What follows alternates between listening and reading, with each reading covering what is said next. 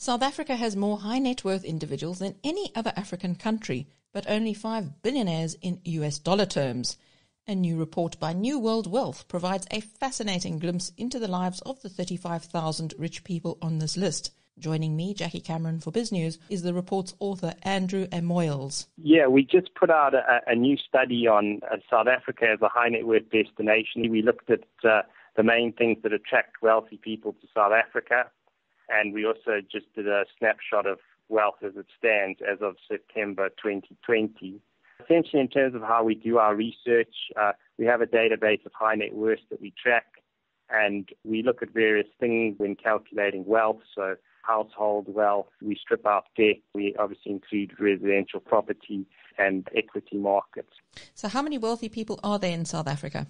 Well, based on our latest estimates, there's 680,000 mass affluent individuals. So that's individuals with over $100,000 in assets, net assets. And then in terms of millionaires or high net worth individuals, there's 35,000. So that's people with over $1 million in net assets.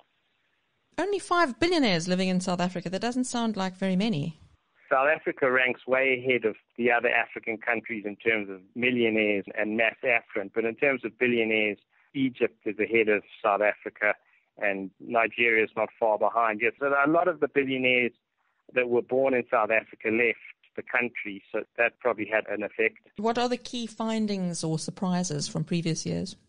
There are some fast-growing areas like Ballito, the Franschhoek-Stellenbosch Paarl area has been growing quite rapidly over the last 10, 15 years. There's also quite a lot of wealthy people that have retired to the Garden Route and the Whale Coast.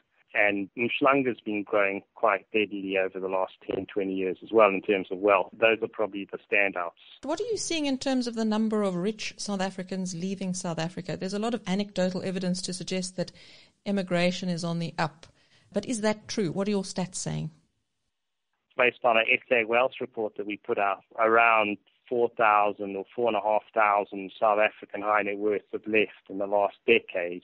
It would have been a lot higher if there wasn't for some people returning. There has been a trend of some wealthy people returning. In terms of becoming a centimillionaire, at the top of the wealth band, you typically need to be an entrepreneur or have become the CEO of a very large listed company during a time that it was growing quite rapidly. Based on our latest SA Wealth report, the most common profession for wealthy people in South Africa is law. Around 20% of South African high net worth have studied law. And then in terms of which sector they're working in, the main sector is financial and professional services. That encompasses about 30% of South African high net worth. What are your top tips for a young person who's looking to start a career and wants to become very wealthy? I think studying law is probably a good place to start, or becoming a CA, and then also starting your own business. I'm Jackie Cameron for BizNews.